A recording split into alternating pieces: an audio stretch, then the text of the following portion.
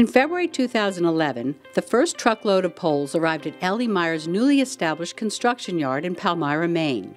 After months of planning, crews were eager to begin work on the 4-year construction project, which would add some 2,100 jobs per year and more than $1 billion in spending to Maine's economy. The largest energy infrastructure project in the Pine Tree State's history, the Maine Power Reliability Program was an investment that would ensure the continued reliability of Maine's 40-year-old bulk power system and increase access to the state's growing renewable energy resources. Established in 1891, the L.E. Myers Company is the oldest of the MYR Group subsidiaries. Over the years, the company has established a reputation for ingenuity. In fact, it was L.E. Myers who first deployed helicopters to set lattice structures and built this country's first 345 kV transmission line in the 1950s. Nearly 60 years later, L.E. Myers was awarded the largest portion of the MPRP, the Northern Loop, where it would build and rebuild more than 1,000 structures and 210 miles of 345 kV and 115 kV transmission lines spanning the evergreen forests, rugged mountains, and sparkling rivers of northeastern Maine. It's a huge project for what it means to the state of Maine, not just from the electrical side, but in the economic side as well. As the line turns, we'll be putting in... And who better to work on the project than the folks who live here? I'm one of many lucky people from the state of Maine to have been able to work on this project. A lot of our team are from Maine. The scale of this project's required just an enormous amount of folks, and you know, we've had to take people that weren't in the trade, bring them into the trade, give them the training they needed through the local apprenticeship programs, and we've really given a lot of folks an opportunity to work in a very good field and make pretty good money. I'm working my way through this apprenticeship program thanks to L.E. Myers. I definitely notice they like to hire as many local people from the area as they can. The area includes not only Maine, but other New England states as well. Yeah, there's a lot of local people here on this project. It's always nice to see the company try to keep local employees, you know. So I'd like to stay as close to New Hampshire, Maine, Vermont as I can. Tom McCosh is from Berlin, New Hampshire.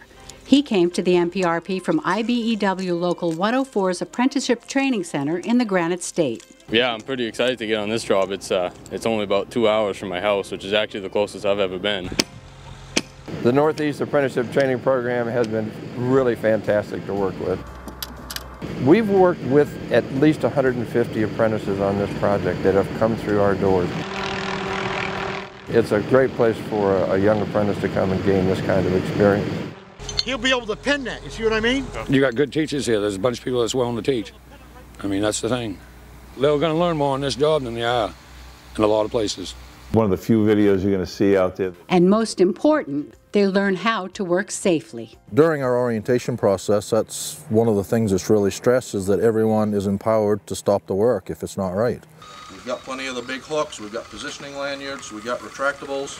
They appreciate the tools we give them, the safety equipment, the fact that we give them time to do it right. I really think they appreciate that.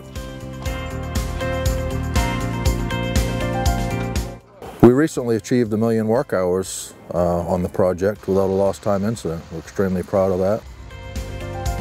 And it's a commitment, number one, to safety, but it's also a commitment to doing the right thing for everybody. All I ever wanted to be was a farmer.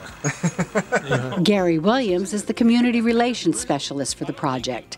He's a friendly face who answers questions and solves problems for local residents and town officials. And Gary and I, over the project, you know, we were able to build a relationship of trust with one another, and I consider that relationship was nothing but positive.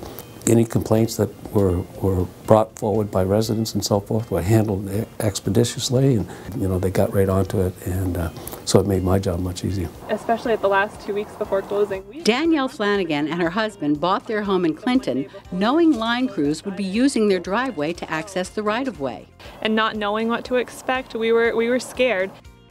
Particularly because the crews would sometimes be working at night. The crew was very courteous. They tried to face the lights as far from the house as possible, which was nice for our sleep schedule, and even pulling down into the driveway, they'd turn their headlights off so that they weren't shining into our windows at night. That meant so much, especially as first-time home buyers, we could still have a home and not be part of this active construction site. Were you happy with the project? Yeah? Were you very happy? Morrill resident David Simmons also had nothing but good things to say after leasing his field to Ellie Myers for helicopter landings. It was in a strategic spot for him, and it seemed like it would work out all right, so I agreed to let them use it.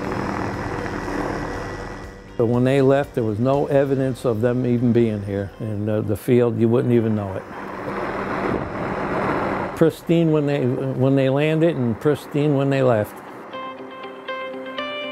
That makes me feel good to know that our footprint is almost non-existent, and that makes me feel like I've done my job and the company has fulfilled their commitment. I hired another one today. As a Mainer himself, Environmental Coordinator Chris Lavasser shares that commitment to preserve and protect the state's natural resources. So we're all doing our part to make sure that we leave our state in a condition that we're happy with. And that we're working for a company that supports that. Maine's climate and landscape, while beautiful, can also present some major challenges. The 4 seasons in the state of Maine, along with the very difficult terrain that we have to deal with. This is a very tough project. One of the toughest tasks on the project was site preparation for 4 370-foot tall lattice towers, which were assembled along the rocky banks of the Penobscot River.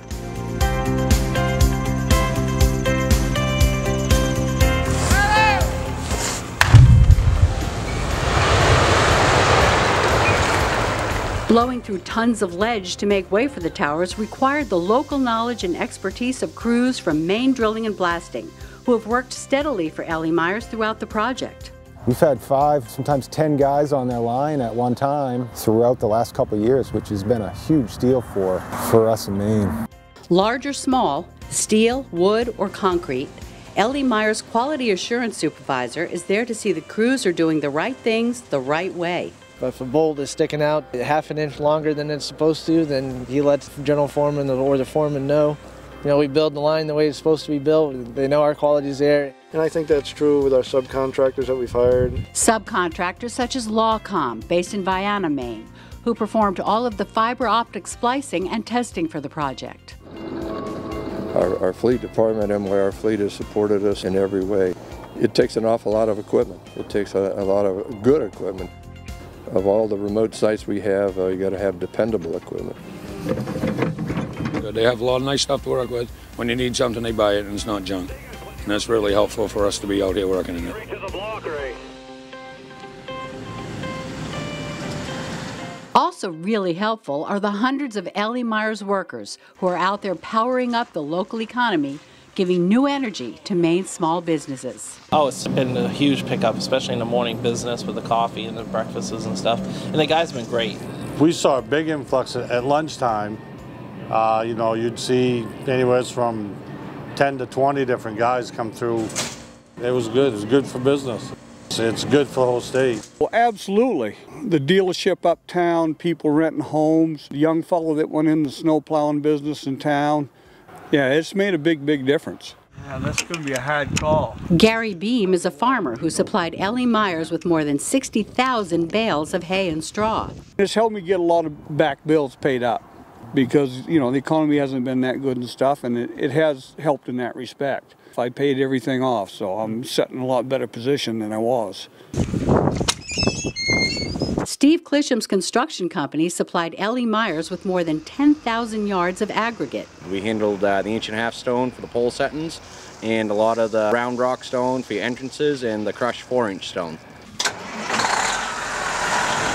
It was orders, it would be 15, 20 loads that we could split between a few trucks. Worked out great for us, give the employees more hours, a lot of overtime that they didn't expect. And it really helped everyone in the area. The town of Winterport received an unexpected windfall when Ellie Myers leased an old runway that was ideal for lattice tower assembly. Came at a really great time because, as everyone knows, revenues are down in the state of Maine, and it was unanticipated revenue, which helped our taxpayers.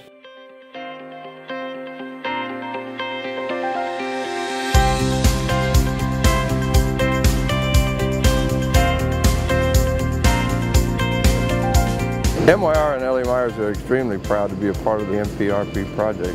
The aging infrastructure is something that needed to be addressed, and I think Central Maine Power has done an awful lot for the state of Maine.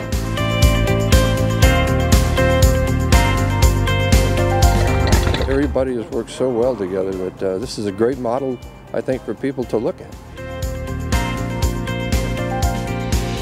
And it's just been a win-win for everybody.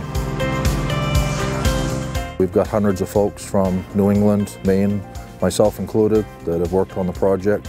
We've been able to live close to home, earn a great living, contribute to the economy, and protect Maine's environment.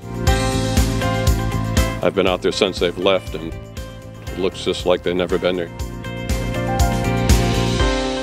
We're putting power in that enables this renewable energy to flow into our state and out of our state. So that makes me feel good that this construction is allowing for a cleaner future.